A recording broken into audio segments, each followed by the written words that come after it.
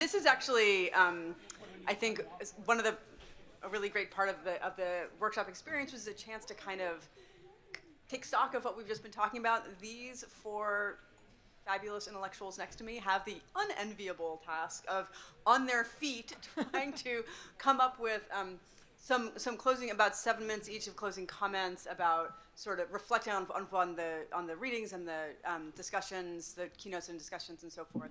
And then we'll open it up for a Q&A from all of you. So I will go ahead, and they're going to have 7 minutes each, and I'm going to time you. And we're going to start with my lovely colleague, Kim Lamb. Kimberly K. Lamb is an associate professor of gender, sexuality, and feminist studies at Duke University, whose research fields include contemporary feminist art, contemporary poetry, feminist theory, and 19th and 20th century US literature. Her book, Addressing the Other Woman, Textual Correspondences in Feminist Art and Writing, which came out with Manchester University Press in 2018, brings together the work of artists such as Adrian Piper, Nancy Sparrow, and Mary Kelly, and writers such as Angela Davis, Valerie Solanas, and Laura Mulvey, to argue that text and writing are crucial parts of women's art practices from the 1960s and 70s. She's currently working on 2 book projects. The first, tentatively titled Inheriting Letters of Exile, examines a 1980s and 90s artwork of Mona Hatoum, Teresa Hak-Kyung-cha, and Lorna Simpson in relationship to the reading practices that Gayatri Chakravorty-Spivak sets forth in Can the Subaltern Speak? Kim's second book project, tentatively titled A Sense of Arrangement, analyzes the work of 5 poets, Barbara Guest, Susan Howe, Anne Lauterbach, Rosemary Waldrop, and Claudia Rankine, who have contributed substantially to the field of contemporary poetry and women's place within it. Kim is a graduate of the Whitney Independent Study Program and has published art criticism, curated exhibits of contemporary art, and written catalog essays for several contemporary artists. That's too long, but you're very sweet. I'm really happy to be here and contribute to the roundtable, and I just want to note that we're all in white, and my partner said that we look like the chorus in Antigone.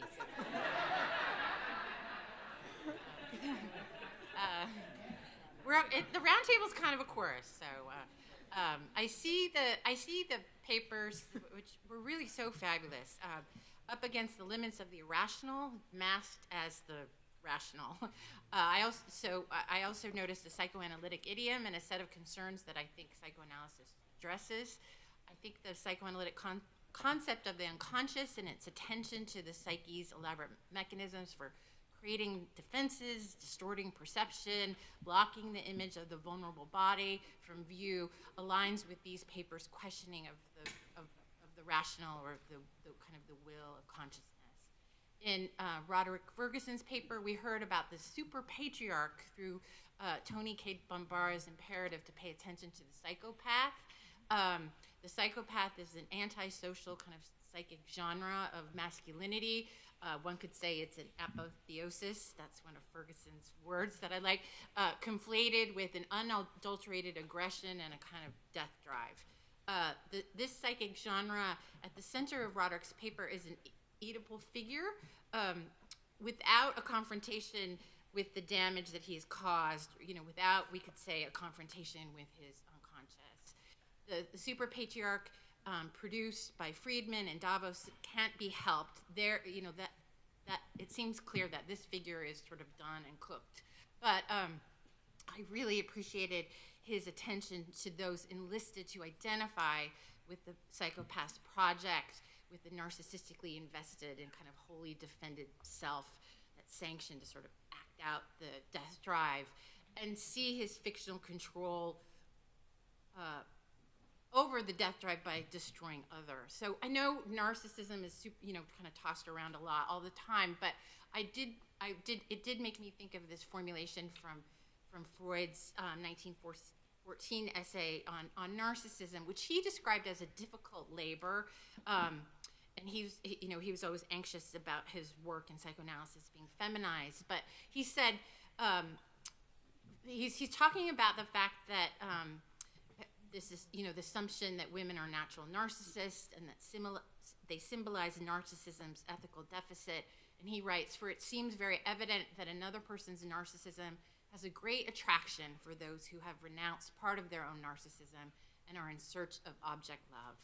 So I think Freud is saying that the renunciation of the self as an object of love, of investment, which could point to forces that encourage that renunciation, social forces, trying to attach to a loving representation of another makes one vulnerable to becoming fascinated with and attached to another person's narcissism, maybe the psychopath's narcissism. So I don't think that's the whole story, but I think it gestures to the complexity that the papers are engaging with, and I would say that psychoanalysis helps to illuminate.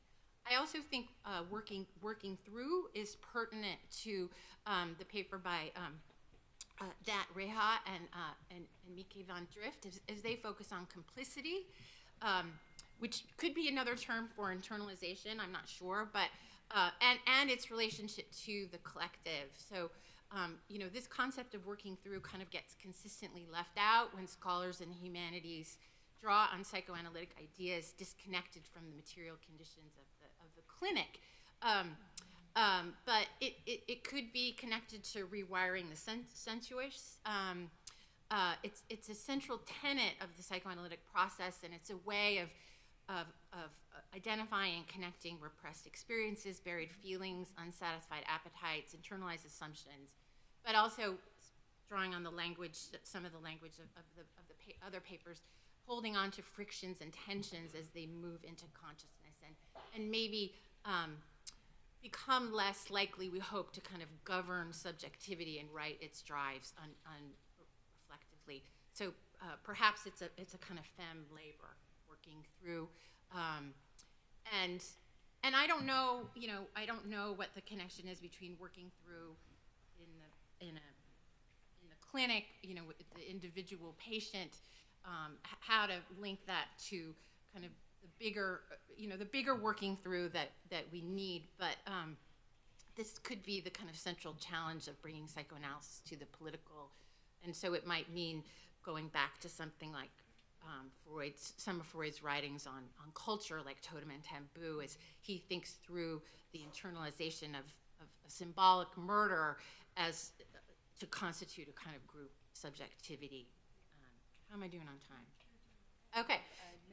Okay, so Valencia's paper focused on necromasculinity shows us a world saturated in the enforced conflation between masculinity and the death drives, and we can think of the drives as being connected to but also detached from biology, which I think many of the papers are trying to think through on a number of different levels. And so I think thinking of the drives as writing the biology or writing the instinct can be part of de-essentializing feminism, creating new collective subjectivities, but also refusing the feminized body as the container of displaced aggression, which femicide really illustrates. And then I'll just end by Starling's moving paper, Portrait of Childhood Sexual Curiosity, connects, I would say, to Freud's attention to childhood sexuality, which he's demonized for. It also connects to Melanie Klein's concept of epistophilia, this drive to know about sexuality that gets clamped down in the name of protection and parental anxiety, but shuts down learning. So I've learned this recently, that this is why her interpretations were so weirdly and frankly sexual, because she wanted to encourage, through child analysis, the desire to know, but also kind of exist in uncomfortable places of ambivalence, which is, and the place of ambivalence mollifies this impulse to polarize through idealization and denunciation, which I think is what's at stake in Starling's meditations on oppositionality. Those are my thoughts. Thank you. I know, that was really excellent. Okay, so next we're going to have Amber Jamila Musser. Am I pronouncing that right? Musser, excuse me. Amber is a professor of English at the CUNY Graduate Center, and her research focuses on the intersections of race, sexuality, queer theory, and aesthetics. She also serves as a member of the Social Text Collective, and a president of Association for the Study of Arts of the Present, whose acronym is ASAP, which I love. She is the author of Sensational Flesh, Race, Power, and Masochism, which came out with NYU Press in 2014, and Sensual Excess, Queer Femininity and Brown Jouissance, which also came out with NYU Press in 2018. Between Shadows and Noise, Situatedness, Sensation, and the Undisciplined is forthcoming from Duke University Press in spring 2024. She has also co-edited several anthologies and special issues of journals. In 2017 with Kaji Amin and Roy Perez, ASAP's special issue on queer form. In 2021 with Kyla Wazana Tompkins, Erin Izura, Amy Bang, Mishuan Gomen, and Karma Chavez, the NYU Press volume Keywords for Gender and Sexuality Studies. And forthcoming this fall with Linda Bloom and Martha Feynman, a special issue of Signs on Care and its Complexities. I like to work with people. So this was such an amazing, wonderful weekend. I feel kind of stunned, and also going to be talking to you a little bit about psychoanalysis. So, yay, you're welcome. I think what struck me in kind of hearing all of these really amazing talks that are really assessing kind of the lived experience of our now is really thinking about the different sensed and effective ways that these formations of power, right? So with Rod's invocation of the hyperpatriarch,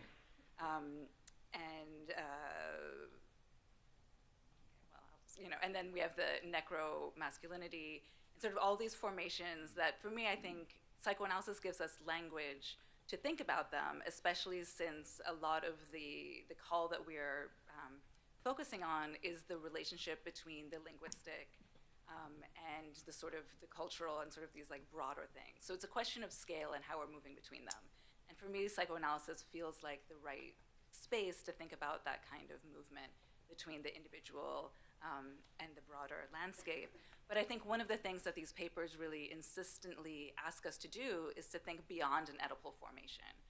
So while I think that these analyses are brilliant, I think we're also being asked to think what it would be to center things like care, things like horizontality. So I'm thinking here with Lamonda's kind of invocation of the horizontal erotic lives of children, right? And sort of thinking about what that tells us.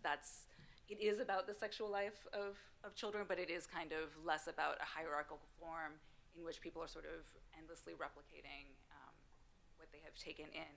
So thinking a lot, I think I've been thinking a lot about kind of how to shift away from the psychopathic, the managerial, the empirical, the necropolitical, and sort of like how a different type of cultural set of formations might allow us to do that.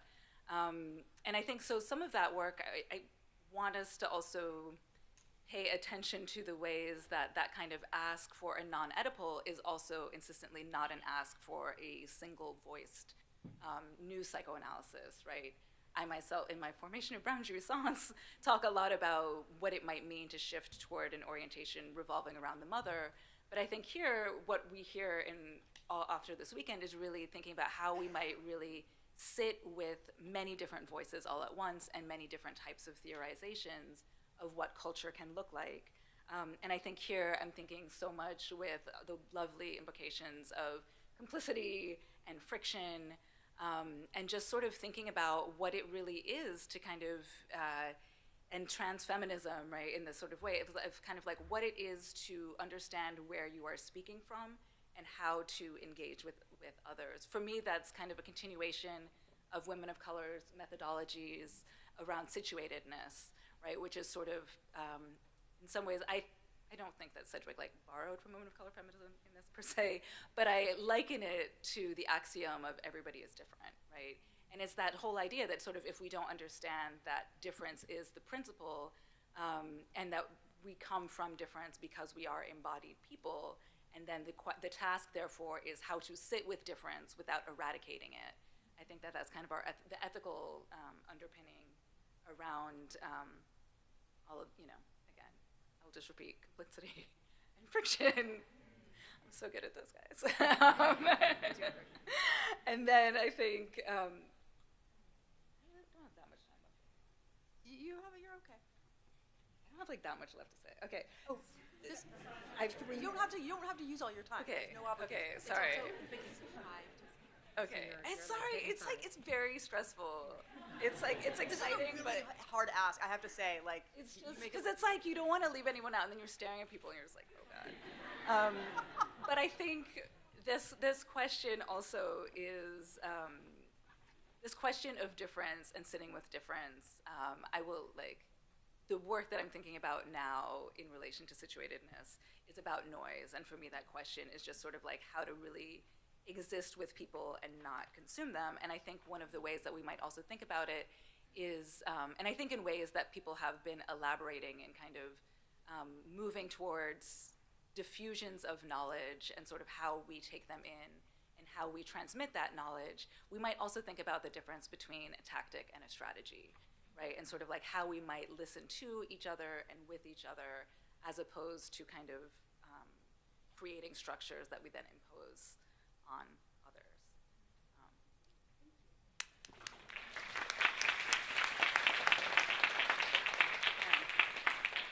I only had to keep 4 people straight, and I actually already got them out of order. So it was supposed to be alphabetical. Anyway, Samina Mullah, is that Mullah?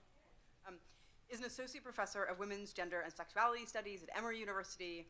She uses anthropological approaches to examine the intersections of law and healthcare in U.S. interventions into sexual violence and the ways in which they are invested in and reproduce regimes of gender, race, and power. Her research focuses on the ways in which healthcare, law, and policing configure sexual violence as a social and political wound. In her first book, The Violence of Care, Rape Victims, Forensic Nurses, and Sexual Assault Examination, which came out also with New York University Press in 2014, they had a big year in 2014, explores these tensions within the emergency room. And then in her second book, Bodies and Evidence, Race, Gender, Science, and Sexual Assault Adjudication, with the New York University Press in 2021, she developed a collaborative ethnographic method with Heather Halafka. Their work together argues that while questions of justice are often left unresolved in the courts, the science of the courts contributes to collective investments in and material production of gender, sexuality, and racial hierarchy. In December 2022, Samina ended her term as the founding co-editor of Feminist Anthropology and dusted off her hands. Founding a co-editor, though, that's important to note, of Feminist Anthropology, launching the first 3 volumes of the official journal of the Association of Feminist Anthropology. Okay. Thank you for the invitation, and yes, it's a daunting task, and so I'm going to do my best to talk about a couple of the threads that were interesting to me, and I don't assume that everyone in the room shares my interests, so that's cool if you're like, nah. You know, I really thought a lot about, in part because we just had a very interesting visit from Ana Maureen Lara, who came to talk about queer freedom, Black sovereignty at Emory recently, in which she, spiritual forces told her not to give a talk, but to do a ritual. And so we all participated in a ritual in which she was clearly the most vulnerable person in the room, but it was not a space where we were able to hide in the back and hide our feelings about the talk. And so I thought about that a lot, that the pictures of scholarship that many of us inherit require the person who takes the podium to be the vulnerable person in the room. And the rest of us can choose or not to show the ways in which those talks make us vulnerable as well, right? We can raise our hands or not. And you know, watching Rod answer questions for an hour, I think the Q&A was longer than his talk. It really started to I could feel it in my body. And so I started to think again about the themes across the questions from the audience and what they might reveal to us about the vulnerabilities that were perhaps being surfaced in those questions. And I will say I was here last year, and last year was my first time at the Feminist Theory Workshop. And the TERF wasn't with us in the room in the way she's been with us in the room, in this very, very palpable way this time. And I think that was reflected both in the orientations of all 4 talks and in the very different ways that they set about kind of carving out for us the space for political possibilities. And they're very different sets of political possibilities, though they might be interrelated, they may speak to one another. And so I don't have answers, but I have questions about the way the different political possibilities within those talks may have sat with us as comfortable or uncomfortable. But I'm also trained at the intersection of legal and medical anthropology, and so noted very quickly the pushback, I would say, about Bambara's notion of the psychotic, right? And the many, many questions that were surfaced around that. And that one really left me thinking, because I found myself going to my own training as a medical anthropologist and thinking about the kind of clinical definitions. But I thought it was very useful to think again about the way Nat and Micah so beautifully wed their deep theoretical work with their experience as laborers again. And so what we get is a very rich knowledge that is about the way those theoretical commitments can be animated in a sense, which don't necessarily put Kant above practice, right? That was one of the conversations Micah and I had in the side. And I thought again about the very different genealogies of something like psychosis, which might abound within Black studies versus trans studies, right? And our differential orientations to the clinical and to clinical knowledge. And I think maybe there is some, I don't know, I have to sit with this, some incommensurability between those traditions. Because I think all of us have a sense in which clinical knowledge has harmed and continues to harm both of these, and of course people who straddle both communities in different ways. But I thought to myself, why should the DSM get to decide what psychosis is? Why shouldn't Bambara use it as a polemical form or a literary form? Because my own resistance to that came from my clinical orientation to psychosis versus sociopathy, and thinking about those things. And I thought also about the way, for example, Moya Bailey and I always forget, and I shouldn't, her co-author, so I wrote it down today, but can I find it? There's a big long quote in here. Go. Sorry about that. See, it's a high-pressure situation. There it is, Izetta Mobley. Apologies to her. Talk about the continuous figure of disability within Black studies, and they invoke drapetomania, which many of us know is the part of the pro-slavery dogma that introduced the idea that the Black desire for freedom was a psychologically aberrant mental illness, right? And I think again in the kind of inversion of the figure of drapetomania and psychopathy, you actually have a real critique of the sort of freedom dreams or dreams of oppression within white space, kind of pushing back against the dominant kind of notion of drapetomania. So I'm sitting with that because it also struck me, again, looking at Sayek's pre-reading that she'd assigned, that there is a really particular orientation to the particular harm of the clinical within trans communities, right? That many people, have experienced. And so she quotes Claudia Sofia Garriga Lopez, who defines trans feminism as a project that's partly about depathologizing the field of psychiatry, and also an epistemology that guides an array of trans feminist activist political practices. So I think there are shared investments in depathologizing, but I think that they have come to the present through very different genealogies, and so I'd like to sit with that discomfort. And so I was really excited when Lamanda Horton-Stallings brought parapsychology back into the room, because the critique wasn't oh, here's a stupid empirical, a wrongly empirical project. It was here's a form of knowledge production that could be authorized, but specifically that authority is never granted, nor those resources. And it again, sort of raised this question for me as to why can't Bambara define psychosis right? Why does the DSM get to take up that space? So I'll stop there. Thank you.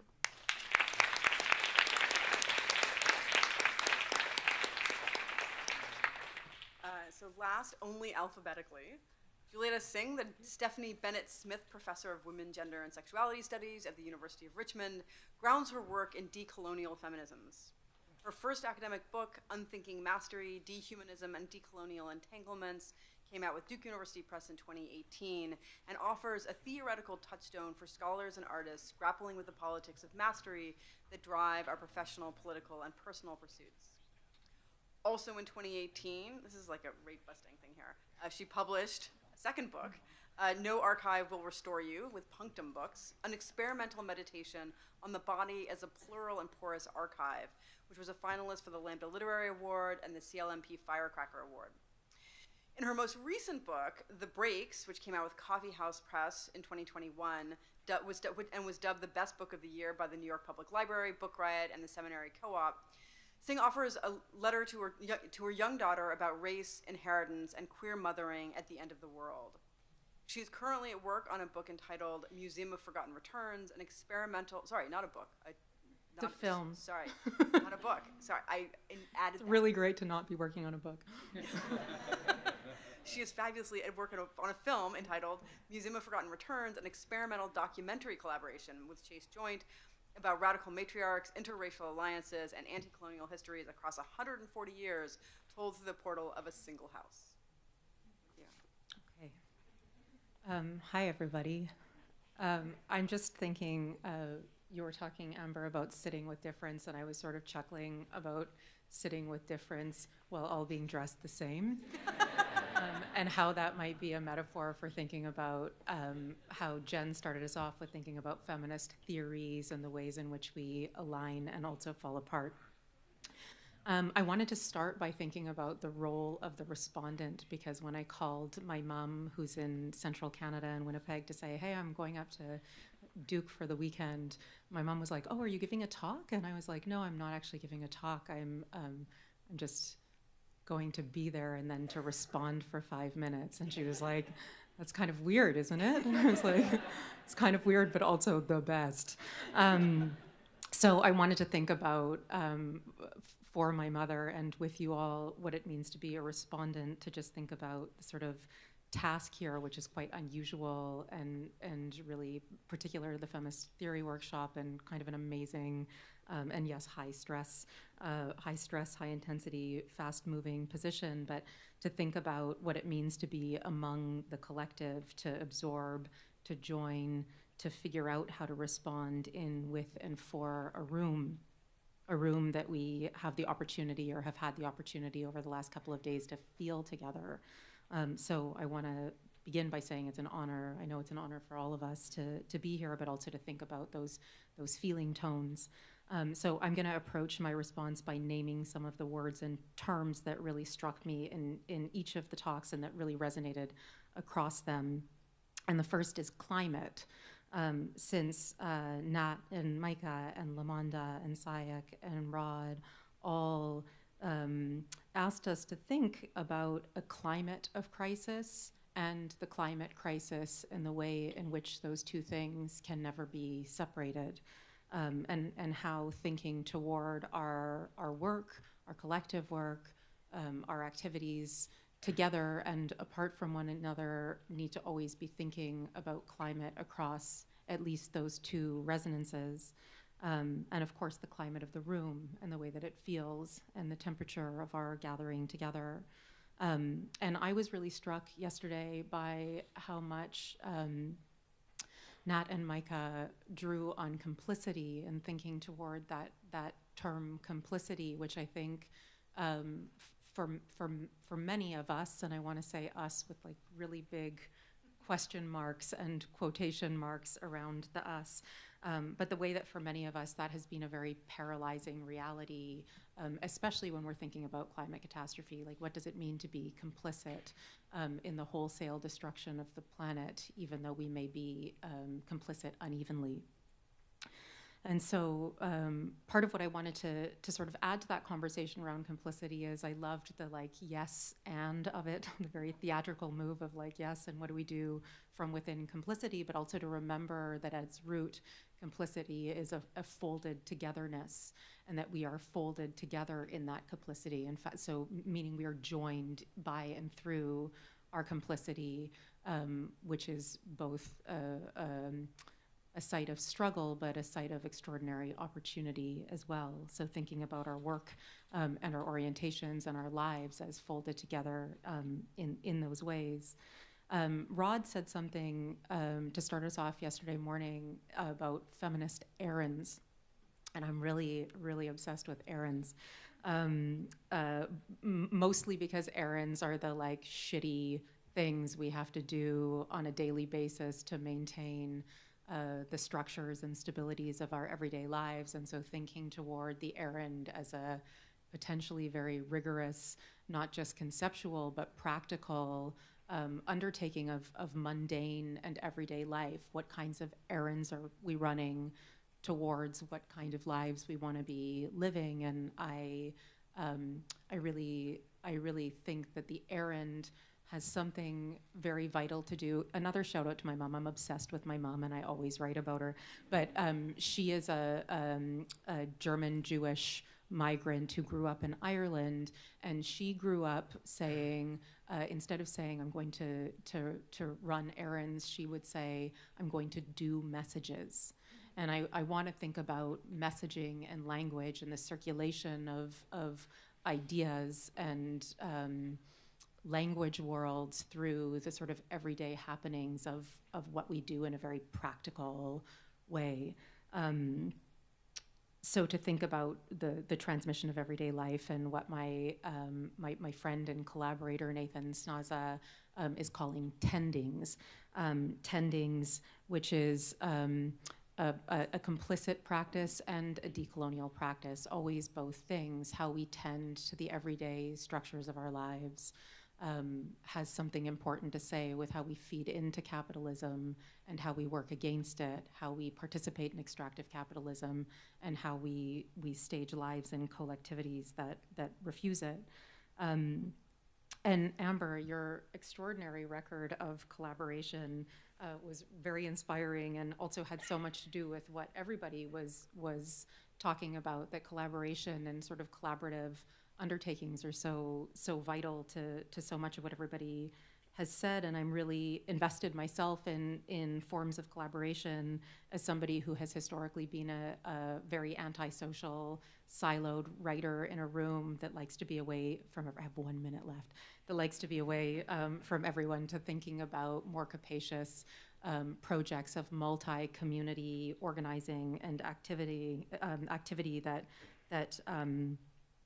destabilize the siloedness of our often identity politics driven collectivities, and to think about collectivities that are much more expansive, web-like, complicated, and messy. And then to just give a huge shout out to Lamonda for storytelling and the forms of storytelling that she invoked. I was really thinking with Sylvia Winter and Frantz Fanon around how we are literally shaped by cognitively, physically embodied by and through the stories that we tell, the stories that are told about us, the stories that we tell about ourselves, the stories that we tell to each other. And yeah, I'll stop and just say thank you so much to everybody who's given so much to us over the last couple of days.